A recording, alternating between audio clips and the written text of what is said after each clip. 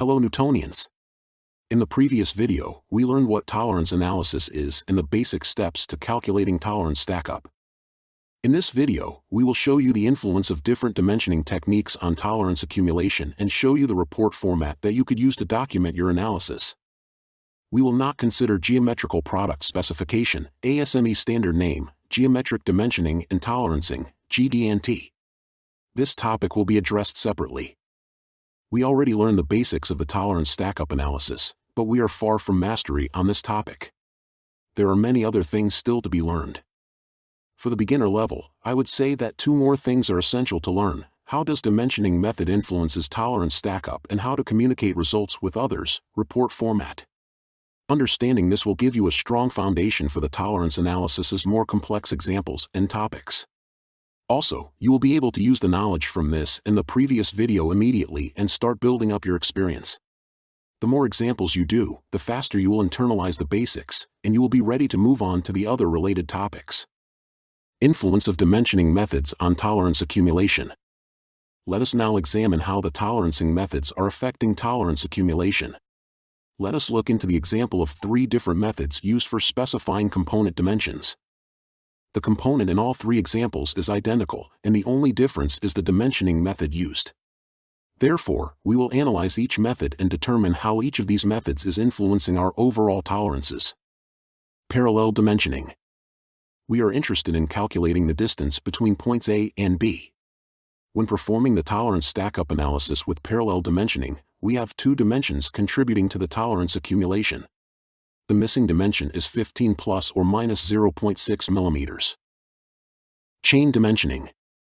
When performing the tolerance stackup analysis with chain dimensioning, we have four dimensions contributing to the tolerance accumulation between points A and B.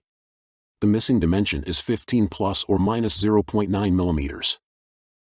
Combined dimensioning. When we combine parallel and chain dimensioning and perform the tolerance stackup analysis, we have three dimensions contributing to the tolerance accumulation between points A and B. The missing dimension is 15 plus or minus 0.7 millimeters. Conclusion on the influence of dimensioning methods on tolerance accumulation. From our previous calculation, we have the following results. Parallel dimensioning, the missing dimension is 15 plus or minus 0.6 millimeters. Chain dimensioning, the missing dimension is 15 plus or minus 0.9 millimeters. Combined dimensioning, the missing dimension is 15 plus or minus 0.7 millimeters. From the results, we can clearly see that the dimensioning method influences our tolerance buildup. The chain dimensioning method contributes the most to the tolerance accumulation, followed by combined dimensioning. The least influence of the tolerance buildup has the parallel dimensioning. With that in mind, when dimensioning different features on the components, it is necessary to be aware of the methods we are using and how they influence the overall tolerances of our parts. Unfortunately, there is no one-fit-all rule on when to use which method. The best way to learn this is through deliberate practice. Create as many drawings as possible and be aware of the dimensioning technique you are using. Then, think about and study how these dimensioning techniques influence your tolerance stackup. Remember, the theory is useless if not applied in real life. Tolerance stackup report. We want to make sure that we are communicating the results of our stackup analysis without any ambiguity.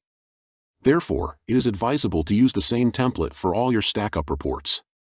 By template, I mean a predefined form with all relevant information written in it. The template you will use for reporting depends on the company, project, or product. There are no hard-to-find rules for creating a template as long as the template and the documentation process are adequately defined. There are a few reasons why I am suggesting creating a report template. Every report will have the same crucial information written in it regardless of the report's author. Once people have learned how your report looks and what it represents, they will no longer be distracted by the form of your document, but they will be focused on the content and results of the report. You and your company look more professional. If every report contains the same basic information regardless of the author, it gives a positive impression to everyone you are working with. We can communicate the results in different ways, and I prefer to use an Excel worksheet as a working document and share results as a PDF. If you use particular software for stackup analysis, you can probably use a template that goes with that software or create your template. Later on, I will share what I think is important on the tolerance analysis report. The reasons that I am using the Excel worksheet for the tolerance stackup reports are: Easy to create templates based on my project requirements. Templates are easily reusable and adjusted to different problems. Setting up formulas once and instantaneous recalculation of any variable change. In one document, it is possible to have multiple sheets, each sheet representing different revision. Possibility of locking the document to prevent any unauthorized change. Easy to export PDF file. In general, great online support for software usage. Excel is in wide use, and it is pretty affordable, price-wise. What to consider when creating the Stackup report. When creating the Stackup report, or any other report, we always have to keep in mind that there will be people who will read it, who are not as close to the topic as we are. For that reason, we have to make sure that we document everything with as many details as possible. So let us now discuss what every excellent report should have. Part number, revision, and name. We have to define on which part the Stackup analysis was performed. Revision is also important due to the possibility of the revision change. It is possible that with the change of the part revision, the Stackup analysis is no longer valid. Stackup report details. It is more than advisable to specify the Stackup number, date of creation, and document revision. The Stackup number can be defined as part of your document management process on the company level, and some part of it can be the same for all of the reports. For example, Stackup report numbers start with 300. Responsible persons. You want to write the name of the report's author when the report was created. Then, whoever will look into the report, later on, can contact the author in case if they have some questions. Also, I would suggest you add the name of the person who checked the report after you. It is usually defined in the document management process on the company level that all official documents should be checked and signed. Objective of the Stackup analysis. In as few possible words, you want to communicate an ambiguous and straightforward message about the purpose of the Stackup analysis and what you want to accomplish with it. This gives both the author and the reader a clear statement about what we are doing here. Dimension details. Each dimension used in the Stackup analysis has a reason why it is there. It is pretty simple to identify them when doing the Stackup analysis on one part. But it is not that easy when you have an assembly with many different dimensions. So I would suggest that you write down the part number and revision for each dimension number. If it is assembly, write down the item number and a short description of the dimension. Calculation part. Of course, you want to include your calculation in your report.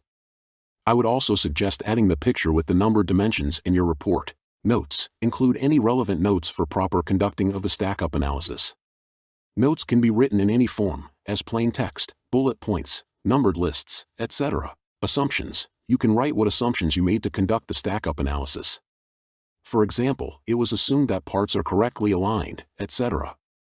This is an important part of the Stackup report, and I suggest you write any assumptions you made, no matter how small it is. Suggested action. You finished your Stackup analysis, and now what?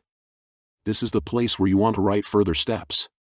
For example, change the nominal value of dimension 5 to xy, tolerance to x.xy, etc. The Tolerance Stackup Report Template. I created a Stackup report template that you can download for free, as an Excel workbook, based on the points above. The first page contains all the relevant textual and numerical information related to the Stackup analysis. The second page is reserved for the picture of the Stackup problem with all the relevant information. The black frame around the report represents the edge of the A4 paper. For an example of how this report should look populated, keep watching. Tolerance Stackup Report, Beam Trolley Example. For the purpose of this exercise, I designed a simple manual beam trolley. The beam trolley is designed to be used on an HEB 100 standard wide flange beam. As part of this exercise, we want to determine that we do not have interference between the beam trolley wheel and the beam in the worst-case tolerance scenario. Furthermore, we will create a Stackup report for this problem. In my previous video, I explained how to do Stackup analysis. We will not go step by step. Instead, we will focus only on the Stackup report. Here is how the Stackup report for this problem looks like. We have a 2-page report with all the relevant data written in it. The picture itself does not have to be so detailed. I would recommend it, but at least I would add a picture with the dimensions, dimension numbers, and balloons with the item number for assemblies. Documenting calculations like this is beneficial in case that something goes wrong in the future. You can always pull out your report and explain what you did and when. The proof that you forwarded this report to the person who should do the next step will make an iron case for you. In this way, you are protecting both yourself and the company from any damage that could occur if this report was not taken into account. With this video, together with part 1, we covered the basics of tolerance analysis and tolerance stackup. This can serve for all the purposes that do not include geometrical product specification, ASME standard name, geometric dimensioning and tolerancing, GD&T.